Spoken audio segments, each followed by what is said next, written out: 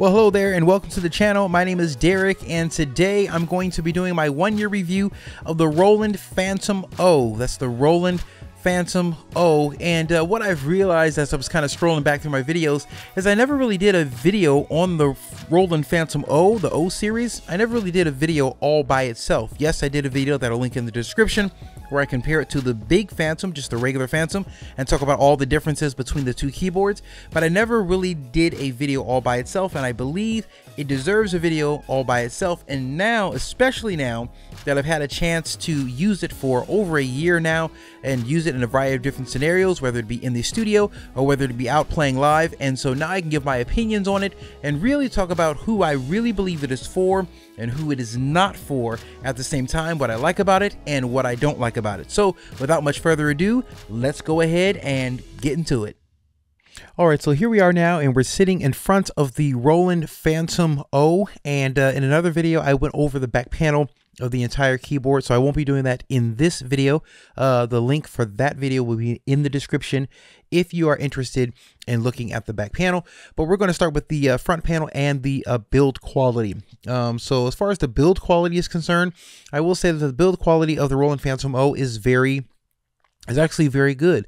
It feels like everything is put together really nicely, good fit and finish. Again, I've had it for a year. I've been using it on the road, in gigs, live performances and stuff like that, and it's held up. No buttons or anything have popped off or anything like that. All the knobs and stuff are still there. It really looks, you know, pretty much brand new. Doesn't have any scratches or anything like that on it.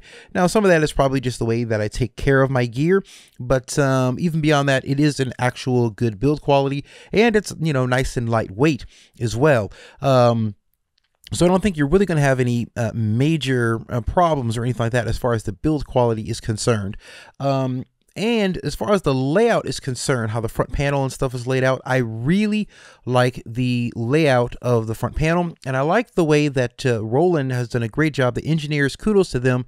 The user interface and the way the panel, the front panel and stuff is laid out makes a very complex instrument quite easy to use, especially if you're comparing it to something like a Yamaha Modi X or like a Korg Nautilus. I find this to be this operating system and everything to be much easier to use than those other keyboards, and I'll just kind of explain why. One thing is that Roland gives you the ability to do a multiplicity of things in a multiplicity of ways. So they don't really pigeonhole you into working in one specific way, but you can kind of develop your own workflow with the keyboard because it offers you a lot of different options. For example, Roland gives you a joystick, which gives you pitch bend and modulation, but it also gives you two wheels as well. So you don't have to choose between wheels or a joystick. You get a joystick and wheels, right? If you were to go with like a Yamaha Modi X, then you don't get a joystick, you just get wheels. If you went with a Korg Nautilus, you don't get wheels, you just get a joystick, right? But with the new Roland Fantoms, the Roland Fantom, the Fantom O, and even the Roland RD2000, it gives you a joystick and wheels. I think that's a great addition. I also like the fact that here you have all of these different sliders. So you get 8 different sliders and 8 different knobs for real-time control. That's more knobs and sliders than the Yamaha Modi X or Modi X Plus. That's more knobs and sliders than the Korg Nautilus as well. So that real-time control, I like that.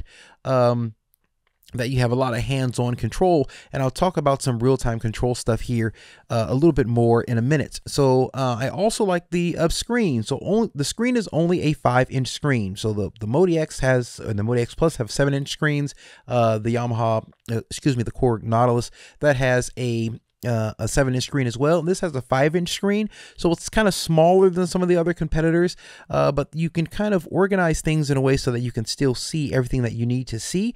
And it is a 1280 by 720 resolution, so you are getting a high definition screen, and it's very responsive, the screen. So it's not one of those can't remember, touch capacitive, what they're called, or resistive touch or whatever, like you get, you know, on some of the older keyboards and stuff like that. But this really kind of works like an iPhone with, you know, pinch to zoom functionality and you know, some and scrolling and stuff like that. So, you know, it's really responsive. I really do I really do like the screen and stuff as well.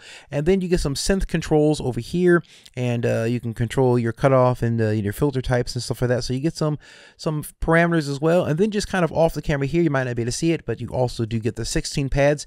Now they're not velocity sensitive and they're not pressure sensitive, but these pads, you can think of them as buttons. So you're not going to be like doing finger drumming and stuff like that on them, but think of them as buttons. And what they do is they can launch different tracks and stuff like that. You can select groups of different layers and stuff together, what are called key switch groups. And you can just like if you want to select layers 1 and 2, and then you want to select layers 4, 5, and 6, and then you want to select layers 1, 3, and 7, you can kind of group them together, add those to the pads, and then when you hit the pads, it'll select the ones that you want. So again, a lot of good live performance controls for you, then they're at your disposal. And I do love these encoders here that are underneath the screen, and they correspond to various parameters and stuff that are going to be on your screen, and you can turn them. They can turn forever, endless encoders, and also you can push the buttons down as well. So these are actual buttons as well, so they don't just turn, but they're actually push buttons as well. Again, that workflow and stuff is very, very dynamic. So let me just go here, and I'm just going to go to an initialized patch of some sort, or a scene, because everything happens in scenes. So you can have a combination of different sounds all put together, and a sequencer going, and rhythm tracks, and all kinds of stuff. It all happens within a scene. Kind of gone are the days where you have a combination mode and a program mode, and a program mode might be all of your single sounds, and then when you want to layer sounds together, you go into some sort of combination or performance mode. You no longer have those kind of modes. You're always in scene mode, basically, and it's always ready to do anything that you're ready to do. But I'm just going to go to an initialized scene here. I'm just going to hit enter, go to C, and I will go to an initialized scene. Now we're on an initialized scene. I'm going to hit zone view. I'm going to hit it a few times here. And so my zone view here, I'm looking at zone number 1. So in this particular scene, it's just an initialized scene, and so it just comes up with the piano, and I'm just playing zone number 1, and it says zone number 1 right here, and this is an acoustic piano out of the Zen Core sound engine.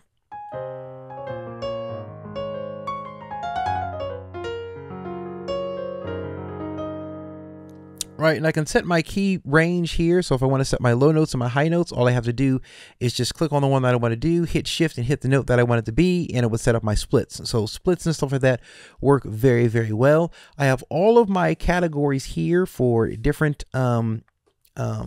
instruments. So acoustic piano, electric piano, organ, keys, guitar, bass, strings, etc. That's all laid out right here on these buttons. So these buttons double also as TR rec buttons. So when you're doing like recording and stuff like that, like the classic drum machine style, if you want to use that, you have that here, and you can use these 16 buttons. But these 16 buttons also, they're the various categories for your various instruments. And I think that's key because this keyboard has thousands and thousands of sounds, and being able to navigate your sounds and find what you need very quickly is very important, especially when you're working with hardware. So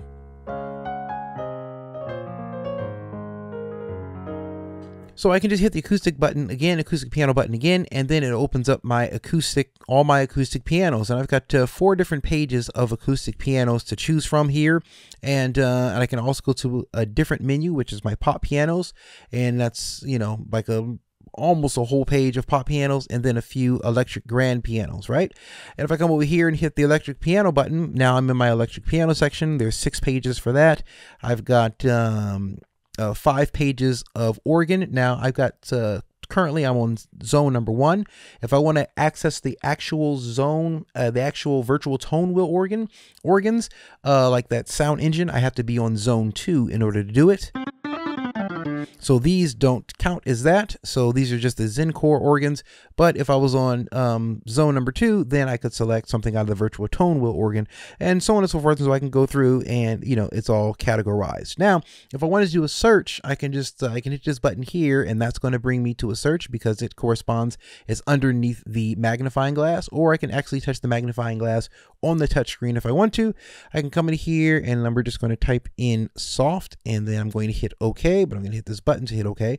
And now it shows me every single sound that is in the organ section that has the word soft in it. The acoustic piano section doesn't have anything that has the word soft in it, so nothing comes up.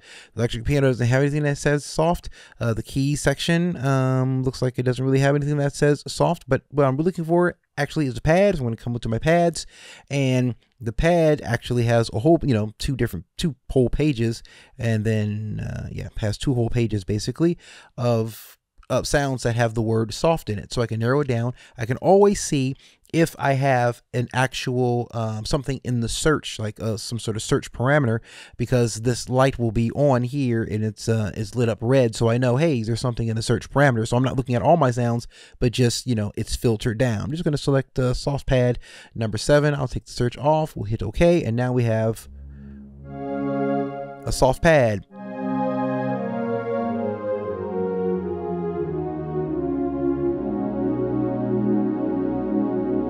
So I've got a soft pad now, and that is selected, and I can actually control the filter cutoff here.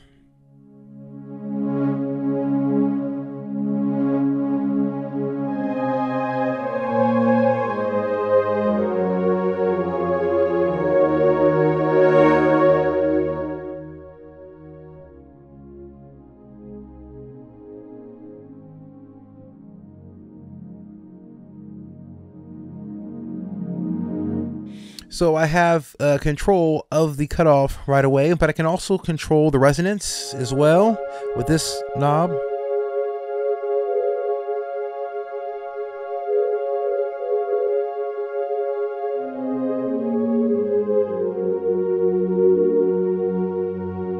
So I get resonance control as well, and I can also change the filter type. So right now it's that's where it's at, but I can do a JP filter type.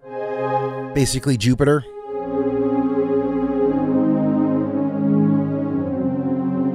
All right, I can hit filter type again, Moog.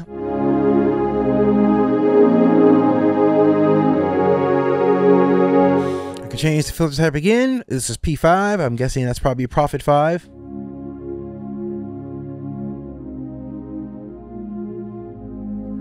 And change filter type again, VCF1.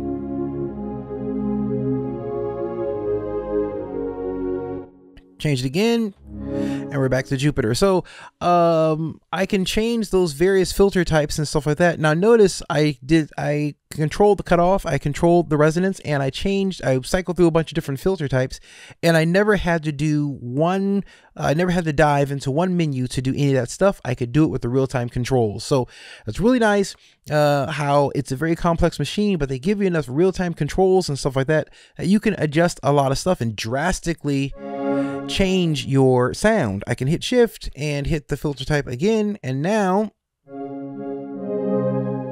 cycling through some other things here. So now this is a high pass filter, right? And then this is a band pass, right? So you got some different options there. So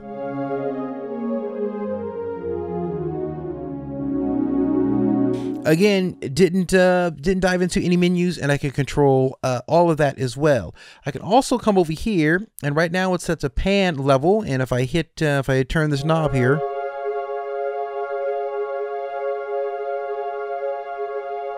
it adjusts the panning, you know, right and left. But if I hit control, now it's going to affect these parameters here. So I got my attack, my release, my reverb, my chorus, and I get some EQ settings as well. I can turn the EQ on and just low, mid, and high gain. So just using these knobs. So if I want to adjust the attack, I can do it now.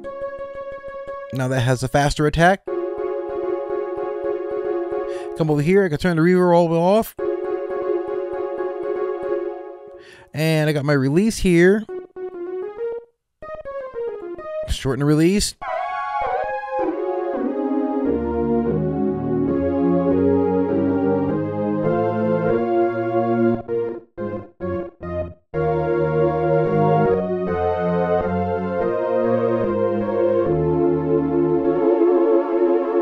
So I could really change a lot of the parameters just like that. Let me add that reverb back in.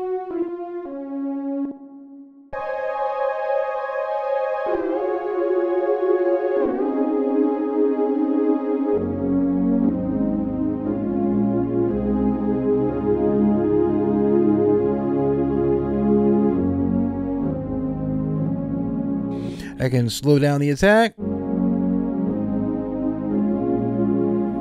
increase the release, adjust the cutoff.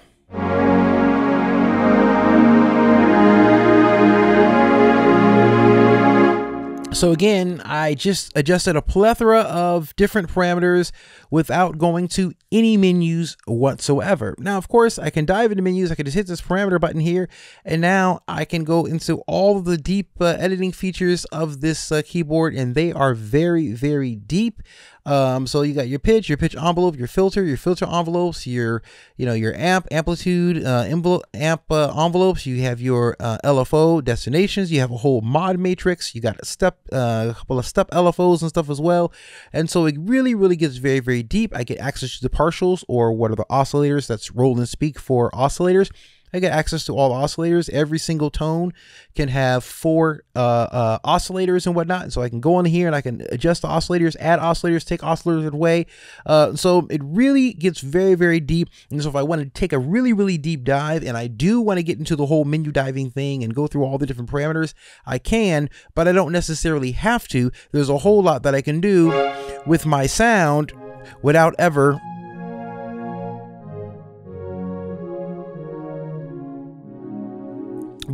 diving deep into a bunch of menus. So let's say I wanted to, instead of having the cutoff, I don't just want to have the cutoff here.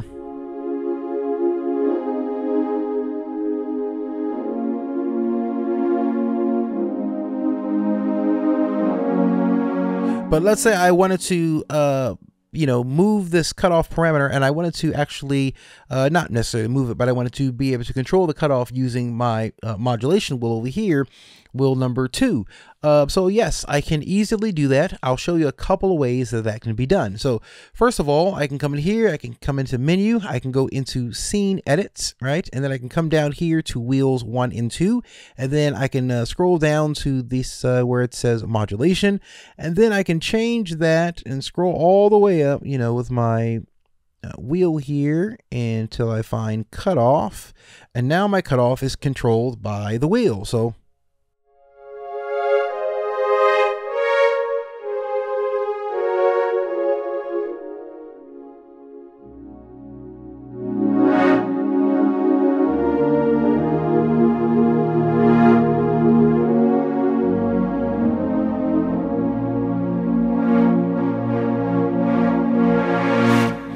now it's being controlled by the wheel. So that's one way that that I can do it. But the reality is I don't necessarily have to do that. I can come out, exit, right? If I really wanted to assign the cutoff to this wheel, what I could do is I could just hit shift, and then I could just wiggle the wheel, and it brings me right to the menu that I need to be off, and it puts me right on the parameter that I need to be on in order to adjust the parameter that I want to assign to that wheel. I can hit enter here, and then I can scroll through, the various parameters and stuff that are available to me. So all of these are your MIDI CC. All of these are your MIDI CCs here, but you have some parameters and stuff, and there's my cutoff. So I could do it with this touchscreen here and just scroll through and then just hit OK, and then, it would be selected. So literally, if I want to assign something to, a particular you know, a wheel, or if I want to assign something to a button or something like that, like the S1, S2 buttons, I could just hit shift and I can hit the button, and then the various parameters come up and I can adjust what I want to adjust, and assign what I can assign what I want to assign just by doing it that way. So that's really, really good. So the first way I showed you is kind of an old fashioned way where you just, you know, you hit menu, you go into another menu, you go into another menu, you make some sort of a selection. And for me, because I do play a multiplicity of instruments, and sometimes, because I play a multiplicity of keyboards, sometimes I will have a keyboard, it'll be put away for, you know, 4 or 5, 6 months, and I haven't really played it that much. And then all of a sudden I will need it for something and I'll pull it back out. And sometimes you're trying to remember all these different menu sequences, you know, so where's this at in this, and where do I find this, and where do I find that? And you get a little rusty. But with this, it's very, very simple. So they really did a good job of doing that. I can really easily assign stuff. If I come over here, so right now it's on control, so I'm controlling the attack, the release, the reverb, the chorus, and so on and so forth, like I talked about before. But I can come here and I can hit assign, right? And if I hit shift, I'm talking about the knobs. Now, if I hit the shift button and I turn a knob, now I can adjust various parameters with the knobs. I can say, okay, I want to assign whatever parameter I want to assign. I can assign whatever parameter I want to this knob, right? And then you just hit okay, and then it would be assigned. If I wanted to assign something to this, right, to knob number 2, you do the same thing. You would hit shift, you wiggle knob number 2, and now you're on knob number 2, and you can assign what you wish to assign. Of course, if you're already in the menu to assign things to the knobs, you can just scroll to where you want to go. But I'm saying if you were out here and you wanted to assign a certain parameter to a knob, you just hit assign here, you hit shift, you wiggle the knob that you wish to assign, and then you have it. So not a lot of menu diving. Yes, there's menus, but the Roland architecture, software architecture, user interface helps you navigate to where you want to be. So I really like that.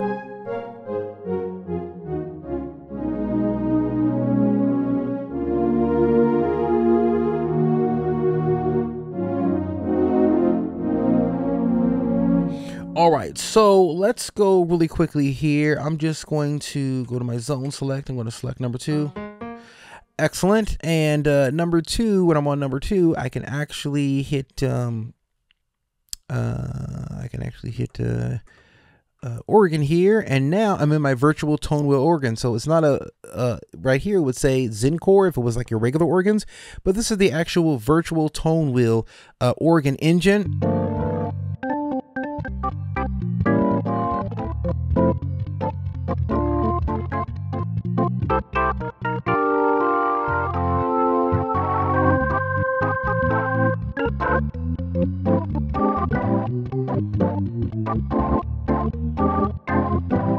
So this is your virtual tone wheel organ, and you got your Leslie or your rotary effect. And I can just hit the parameters buttons, and then it opens all your different parameters for your virtual tone wheel organ. So I got my rotary fast and slow. I got my overdrive, turn overdrive off. I can turn percussion off. I can turn the percussion on, and I can have it normal or soft.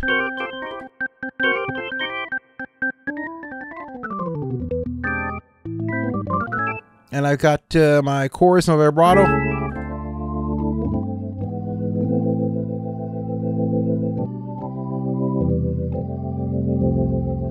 And I've got my drawbars here. Of course, I can control my drawbars with my sliders as well, but you only get 8 sliders versus 9 actual drawbars on an organ manual. So you would have to navigate the last drawbar on the screen if that's what you wanted to do.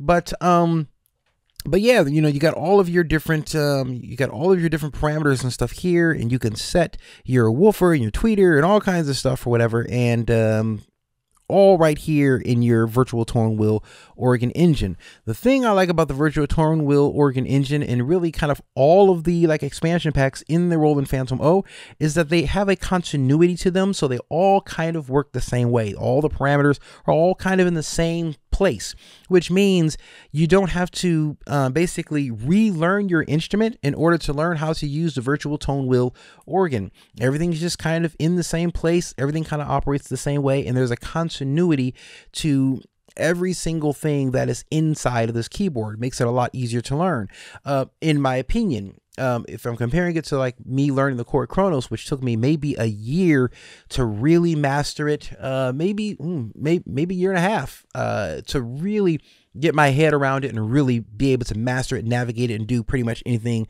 I wanted to do with it. It took me a long time. The manual, I believe, was 1,170 pages or something like that. But the thing about that is in the Korg Nautilus or the Korg Kronos, every single sound engine works completely different. So you can be very, very proficient in the HD1 sound engine that's in that keyboard, and then when you switch over to the AL1 sound engine, you've got to learn like a whole new instrument, right? So you got to go back and study and learn everything. Everything is not, the continuity is not there, and so you're looking for different things and how to do different things, and a lot of the continuity is, in my opinion, is not really there, and so it's a lot harder to learn. Now you can make an argument that it's a lot deeper instrument, but it is also a lot harder to learn, and sometimes just doing a simple task like assigning something to a knob or assigning something to a wheel or something like that can really be a daunting task as far as using that keyboard. But this keyboard, I really like the way it's laid out. I really like the user interface. They did a great job with that. Now, I will say this is probably, this and the Fantom, they're probably my most versatile keyboards. I feel like the Roland Fantom O is it thrives in the studio and it thrives in a live environment.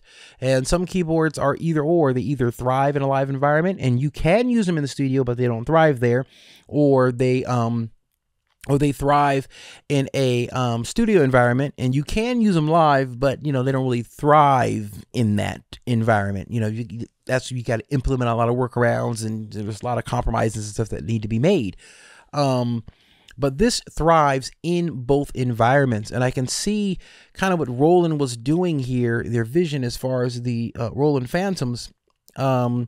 It's really a hub, and it works well in the studio. It can control all my gear and stuff like that really, really easily. If I, let me just come out, exit here.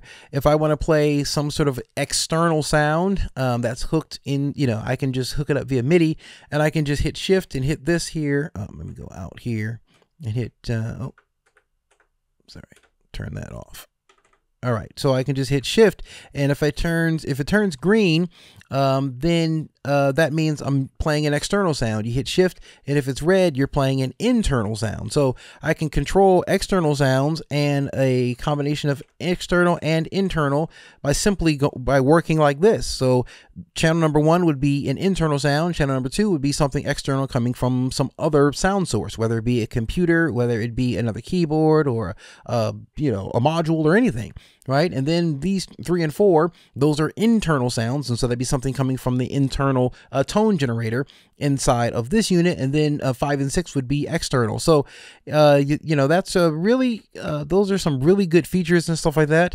Really, the integration there works great. So it's great for controlling other gear, whether you're controlling other gear in the studio or whether you're controlling other gear in a live performance. Also, if I'm controlling other gear,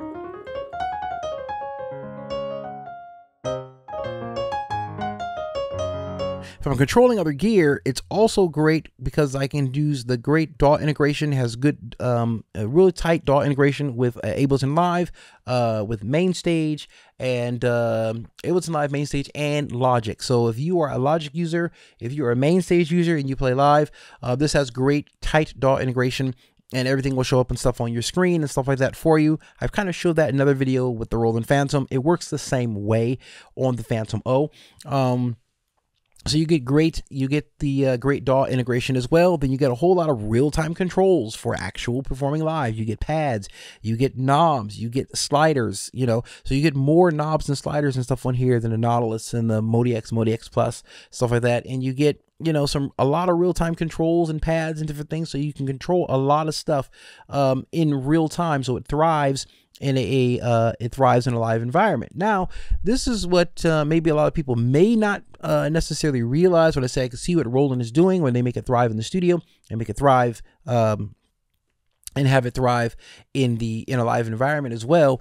So early on, when you're talking about you know, maybe the late 90s, late 90s, mid late 90s, maybe even before that. But there was a time that producers, people who produced in the studio and people who played live, they used the same tools, right? They used the same keyboards and everything. People who played live and people who played in the studio, they used the same tools.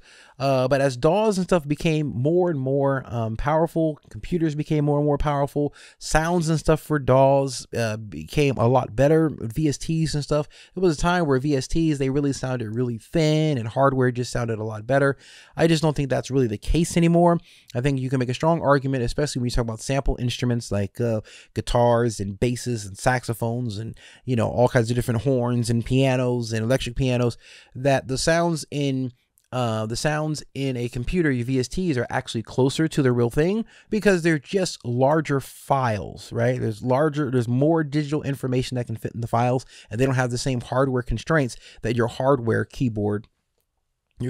keyboard has. And so it'd be really difficult to tell the difference between the real thing and, you know, something when you're using a VST. Oftentimes it really takes a really trained ear, and you know, anyway. So there was a time when, you know, producers and stuff like that used the same tools as people who played live, and then after a while people started using controllers and stuff inside of the studio, and if someone was gonna play live, they continued to use workstations, and so that's what happened, you know, kind of around maybe the 2010s or so. You know, there was a big massive split, and I really started seeing, you know, people started saying, do you really need a big workstation and stuff anymore, and all that kind of stuff. So that's what really kind of happened. But now we're living in a time where people are expecting you, when you perform, they're expecting it almost to sound like studio quality now. And so now people are taking their studio equipment, you're seeing more laptops and stuff on stage than ever. And so people aren't just up there with their keyboards anymore, but they're bringing their VSTs and stuff from the studio. They're bringing their computer from the studio to their live performance and performing live.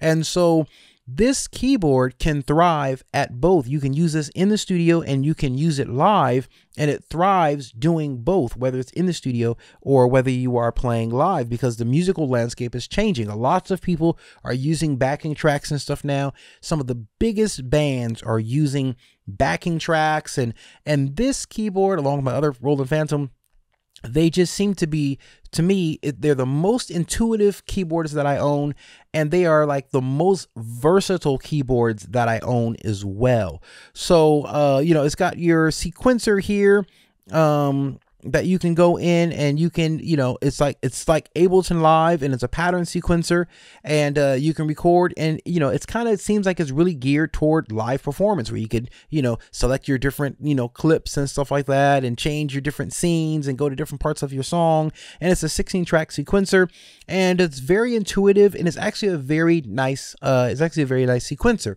But it's not your traditional linear sequencer, and it's not all that feature rich. Okay, it's not really all that feature rich, but I think that Roland is kind of assuming that most people that are really performing, that are really putting together like tracks in a professional way and stuff like that, are using some sort of DAW, and so they didn't include a lot of the stuff. So if you need a really strong sequencer, right, and you want a sequencer where you're not limited with 64-bar loops, you want a sequencer where you know, when you pick a tempo, you can change the tempo in the middle of the song, or you can change a time signature in the middle of the song. This is not going to be the sequencer for you. So the sequencer, it's just like a pattern sequencer. I would say it's not just completely bare bones. It's a step above bare bones, but it's not really feature rich. It's not going to be as powerful as a sequencer in a Korg Nautilus, for example. As far as the sampling is concerned, it just doesn't have that much sampling room for multi-samples. So if you think you're going to be bringing in a whole bunch of multi-samples into this keyboard, it's just not going to have the room. You know, I can't remember, it's 250 megabytes or something like that as far as your room is concerned, or But yeah, it's like, I can't remember exactly what it is, but it's like 1/8 the storage of the big Fantom. And so that's all you get in here for your multi-samples and for your expansion packs. So your multi-samples and expansion packs, they share space in here. And so the more multi-samples you have, the less expansion packs you can have loaded, and vice versa. So if you're going to be loading in a bunch of stuff, if you're somebody who plays gigs and stuff and you're going to load in a bunch of extra sounds, I would have to say that this is not the keyboard for you for your live performances. You want to be looking maybe at a Modi X Plus, because they gives you, I believe, 2 gigabytes now. 1.7 something, I can't remember exactly what it is, but it gives you a few gigabytes and stuff to load your own sounds.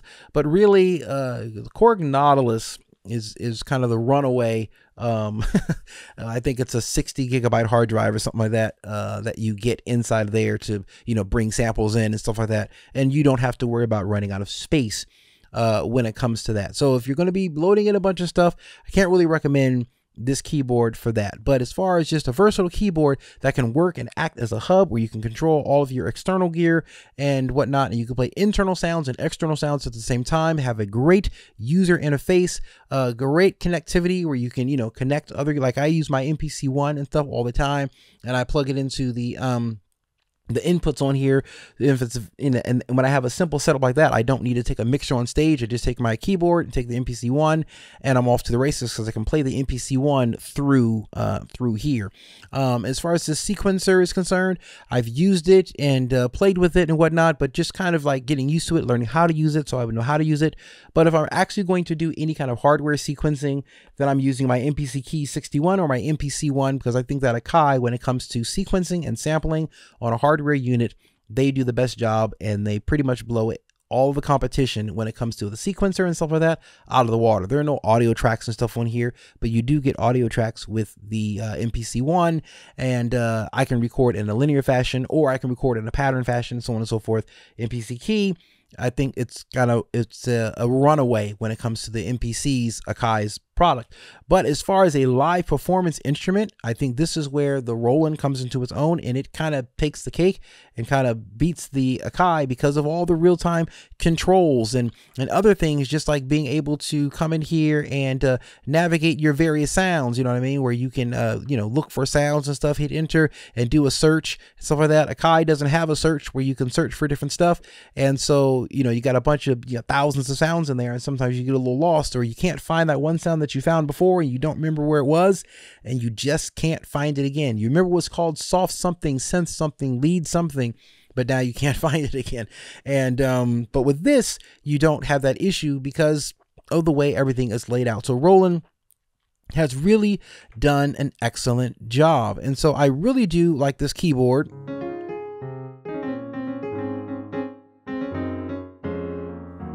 But I use it as a top tier keyboard, and I don't use it as my main keyboard. So I have a bottom keyboard, and that's my main keyboard. And then I'll use it as a top tier keyboard for, you know, different sounds like horns, maybe some strings, maybe some synth stuff, synth leads and solos and stuff like that. And that's what I'm using this keyboard for when I'm playing live. Or maybe I'm going to split a keyboard. I'm going to, you know, a bass in the left hand and a right hand doing something. Sometimes it's easier just to have a bass, a dedicated bass on a keyboard, and that's just, it's just bass, and I don't have to worry about split points and stuff like that. And so I will use this keyboard for that. Now, you may ask the question, why don't you use it as your main keyboard, right? Why don't you use it as your main keyboard? And there's one main reason for that. Now, I will use it as my main keyboard if I'm using it in conjunction with main stage and I'm using VSTs and stuff like that. Then no problem using this as my, you know, my main keyboard, my only keyboard or whatever. If I'm, you know, using, you know, VSTs and stuff like that. However, if I'm not doing that, then here's the reason why I don't typically use this as my main keyboard when I go play on a gig or something. And it's because I need my main keyboard to be able to do a lot of heavy lifting. And this can do a lot of heavy lifting, but it falls apart in one area. I feel like for my playing style, it falls apart. Now your mileage may vary, your playing style could be different, but that is in the area of the polyphony architecture. I find the polyphony architecture in the Roland is not as good as it is in other units that I own. And I'll just give you an example here. I'm going to go to here. Let me just select this scene. So this scene is made up of 3 different instruments. It's a acoustic piano, it's the RD1000, and a pad. And that's what makes this up. And I did a whole video, a whole 2 videos really, where I talked about the polyphony in the Roland Fantom, and it's really no different in the Fantom O, except for one thing, that this doesn't have the V piano sound engine, so I don't have the option of choosing an unlimited polyphony acoustic piano in this keyboard. So here we are here. I'm just gonna play a song.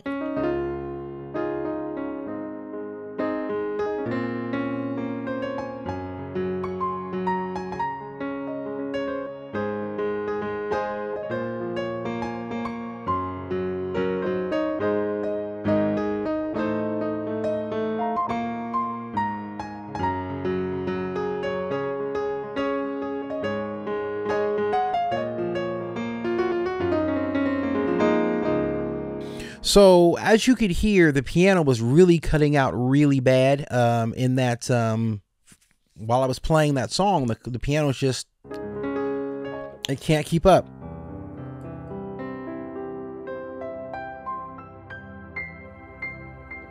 It just really cuts out the sound. I'm not able to.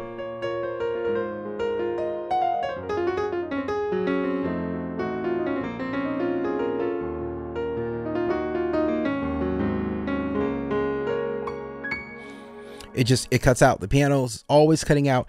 It's like the polyphony cannot keep up. Now that's a supernatural acoustic piano, but the same thing happens on the Zencore piano. If I use a Zencore piano, same thing kind of happens if I'm layering sounds like that together. So I got to make a compromise. I got to get rid of the pad or get rid of the RD1000 sound.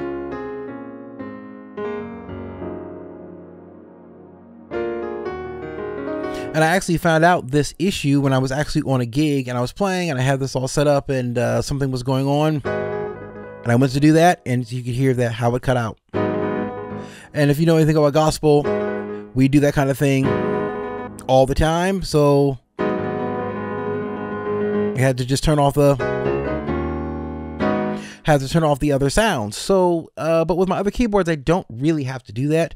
And people could say, well, it's because you're pedaling, it's because the way you play, it's because, no, it's not because of my specific playing style. I mean, yes, my specific playing style brings that out, but this is not as powerful as other keyboards on the market in the polyphony department. So here we have some chamber string. I just set up a chamber strings here, some sounds. And the way I have it set up is on channels 1 and 2, I have a violin. I have a violin on channel 1, a violin on channel 2. Then I have a viola on channel 3 and a viola on channel 4. And then on channel 5, I have a cello. And on channel 6, I have a contrabass. All of these sounds are from the supernatural acoustic sound set. And so they're solo instruments. And I went inside the system and I made sure they were all set to poly so that they're not set to mono, because by default they're set to mono. But I went in the system and made sure they were actually set to poly, so instead of mono. So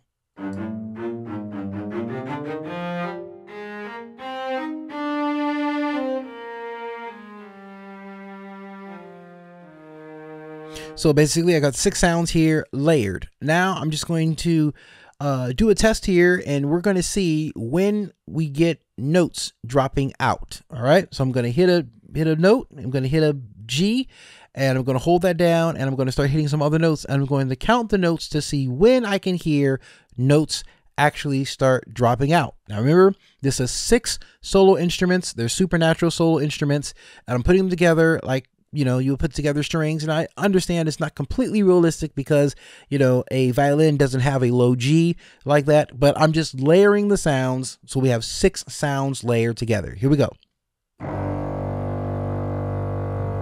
1, 2. It already cut out. So that's literally 3 notes being hit. Cuts out more. So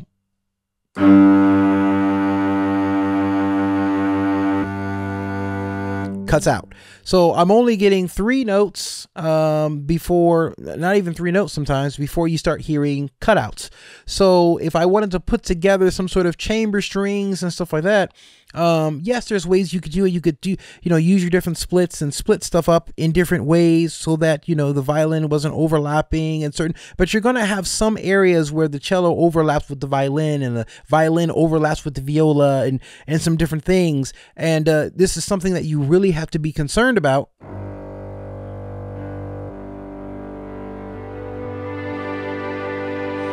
Because things are going to cut out. And so the way you have to operate, a lot of different like workarounds and stuff. And I went into the voice reserve section of it and made sure that none of the voice reserve parameters were set to limits, because I didn't want it limiting any of the voices, like reserving any of the voices. Like, hey, just give me all the power you have, give me as many voices as you can. And I've got 6 instruments layered here. And that is the result. Now I can hear people saying, well, those instruments aren't made to be played that way. Just choose, regular strings and don't do it that way. But in my opinion, for, what this keyboard costs, about $2,000, I shouldn't have to really do that. But that being said, what we can do is I actually have this MIDI'd to the Yamaha Montage. So I can hit Shift and hit these buttons here. And now everything turns green. And let me just make sure my montage is ready to go. So now what you're listening to is you're no longer listening to the Fantom. You are actually hearing my montage, which is off, off of the camera. So you can't see it, but I'm playing my montage, and I set up my montage the same exact way. I have 2 violins, 2 violas, a cello, and a contrabass. They're all the solo instruments. I didn't have to go into any parameters and stuff like that and say, give me all the polyphony you can give me and stuff like that. But it's set up the same exact way using the same exact similar kind of instruments: solo violins, solo violas, solo cello, solo contrabass. And I've got 6 different instruments, and they're all represented here with zones 1 through 6, just like I had 6 instruments on the Roland Fantom. And I come here, hit the low G, and go.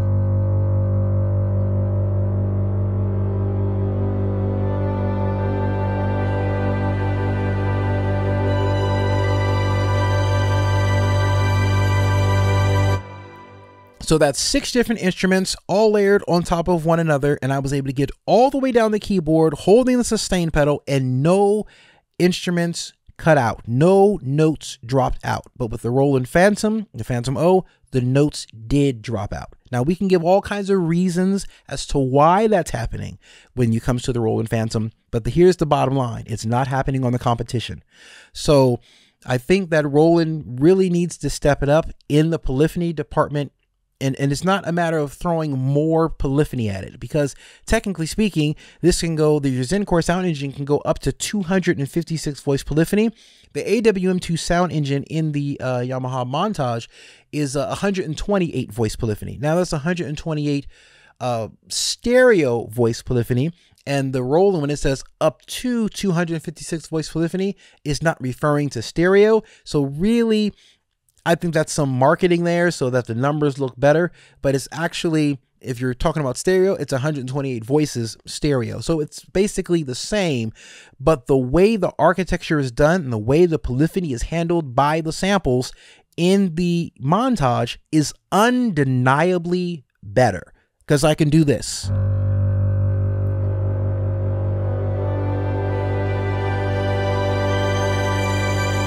And if I select the same kind of instruments, solo strings, in the Roland Fantom, I know I've done it already, I'm probably just beating a dead horse here. You can't do it. So that's why this is not a keyboard that I use as my main instrument when I go out gigging. I got a top keyboard and I got a bottom keyboard. The polyphony is the thing that really is the bottleneck for this instrument. And you'll run into it if you got drums and stuff running at the same time. You may run into it if you got pads and some strings and maybe some basses, some a multiplicity of things going on at the same time. And you're actually playing, you know, some chords and stuff like that. You start running into some polyphony issues. As an auxiliary board, something where I pick one or two sounds together and I'm playing, you know, hitting some horns or something, bop, bop, bop, or, you know, doing some sort of a wicked, you know, some sort of a wicked lead solo or something of some, you know, like if I'm coming over here.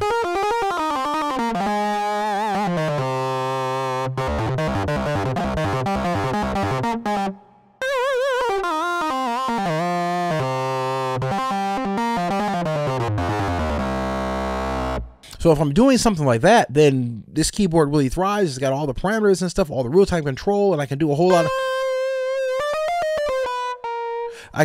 of stuff. But if I'm going to be actually putting together some production stuff and playing some thick layers and stuff like that, this is not the keyboard for that. So you make a decision.